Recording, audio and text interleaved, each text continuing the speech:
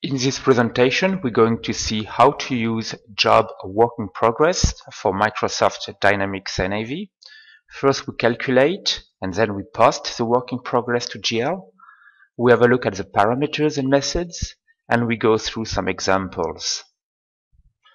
So, the first batch is to calculate the work in progress. That can be done from this batch, and the second batch is to post to GL. That can be done also job by job. So with the icon work in progress, calculate, whip, and post whip to GL. And that can be done from the job whip cockpit, where you can see all the jobs and all the related work in progress. So to do it, for example, from that particular job, we calculate first. Here at the bottom we can see the result. We can look at the entries that NAV suggests. So far nothing is posted to GL. We can see the recognized sales and cost, for example. And once we are happy with that, we post it to GL.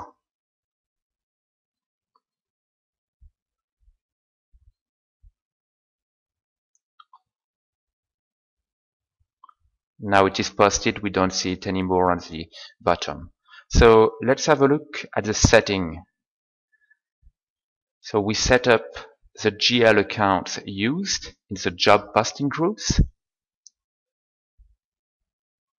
and the different methods available are on the whip method. So you can build your own method, and there are already 5 preset methods.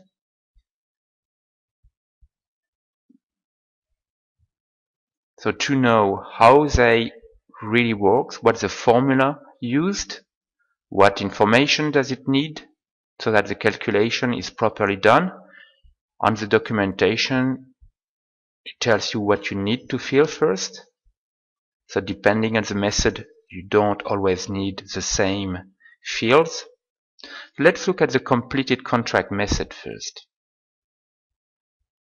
So we have prepared a job that is set as completed contract with some task, and we already posted a purchase invoice, so for $2,000,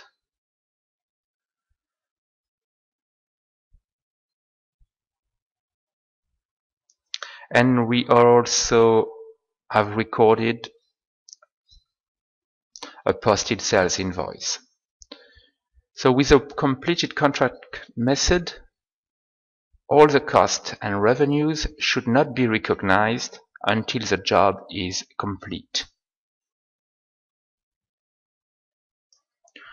So that's what we are going to do. We're going to calculate the work in progress. So we go calculate work, calculate job in work in progress, and we have a look at the entries that NAV suggests.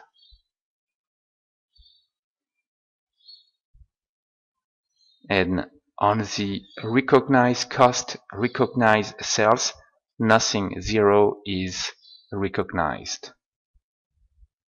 Now let's continue our example, and we are at the end of the project. So we have invoiced our customer for everything. We've recorded all our costs, and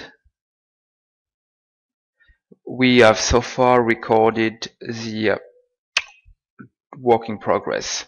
So we want to finish the job. So the job, we change the status to be completed, and the system tells us to recalculate whip and post to GL.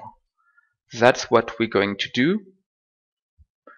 Calculate work in progress.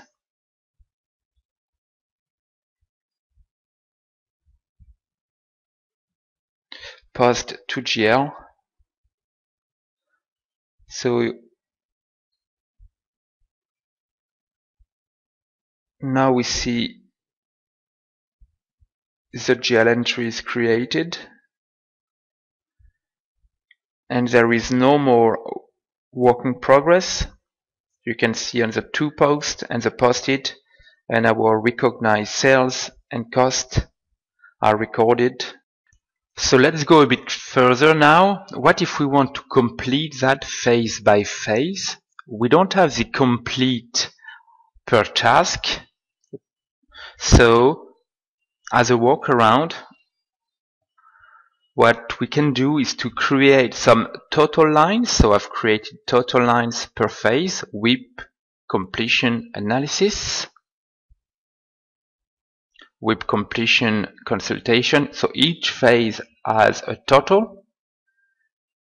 So here we already posted that to the GL, so it's not recognized. But if we post to the GL with only a reversal, so we're going to reverse what we've already posted, and then we can change the WIP method, so we can choose another method not to be the recognize. So only on the phases that are done we recalculate the work in progress.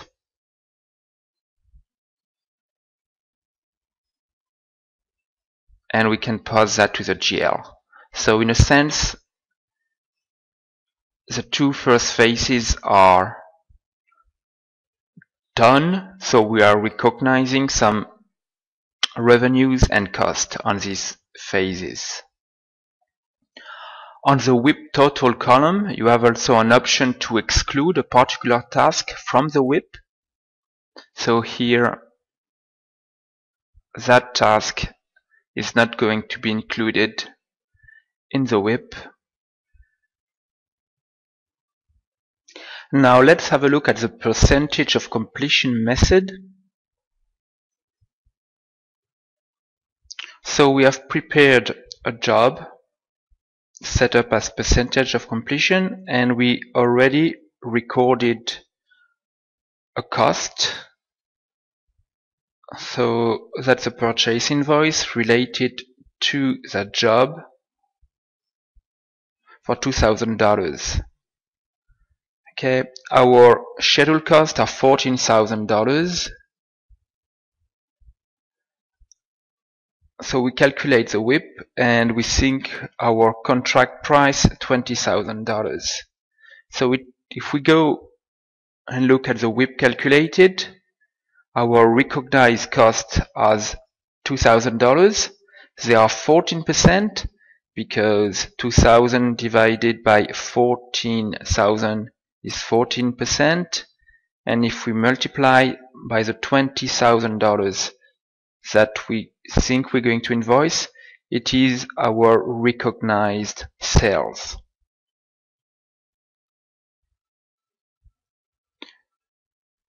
Now we've recorded another invoice, so invoicing our customer at the end of January for $4,000. So the 28th of January. So if we calculate the WIP before, so let's say on the 20th of January,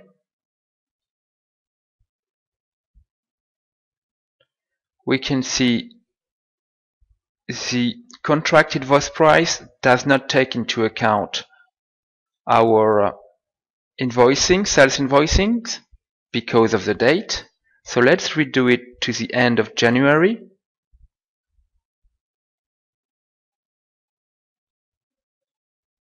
And see, now we have a contract invoice price $4,000, and our sales and cost are still the same. So it doesn't make any difference if you invoice it in the percentage of completion method. Now if we have recorded another cost, $15,000. So now we are over, our costs are more than expected, $17,000. compared to $14,000 initially scheduled.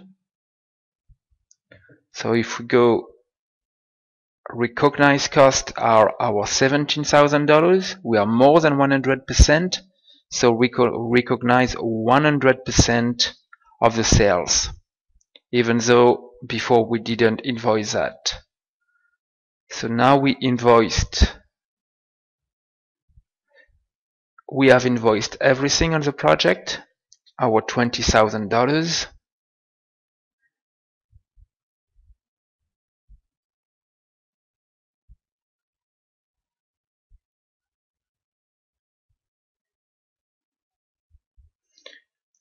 Let's calculate the work in progress again.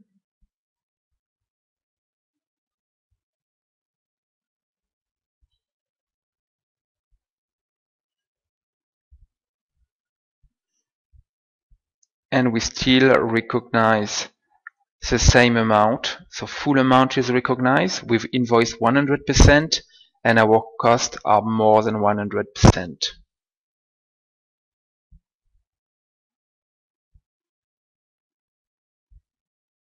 Now to finish, we're going to complete the job. Nothing more is to be recorded.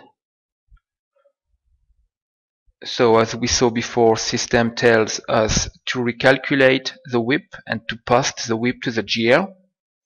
That's what we're going to do.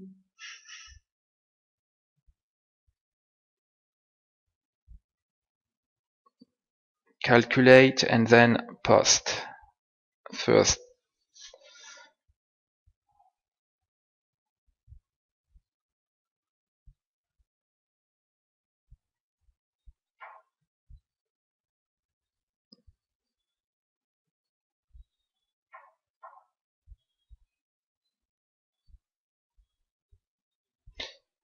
So because the job is completed and we've calculated and posted the WIP, all WIP entries are reversed and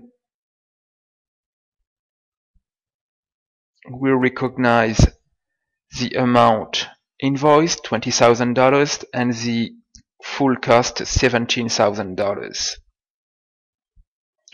So refer to the online documentation to see the formula and the information that needs to be populated, and you can have different ways to record your WIP, and you can even create your own WIP method.